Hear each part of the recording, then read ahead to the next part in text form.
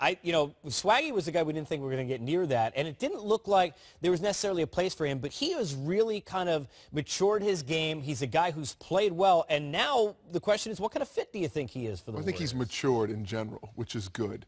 I love the fit because of the style of play. I think the D'Antoni system in L.A., where he really had his best year, was this up-tempo style that we're seeing the Warriors play successfully. Now you put him on the floor with those other three guys. We see he can shoot the three ball. They actually go in for him. He's going to get some open ones because a lot of attention will be paid to the other players on the floor with him. Made 170, a lot of attempts, but you know what, though? These will be open attempts.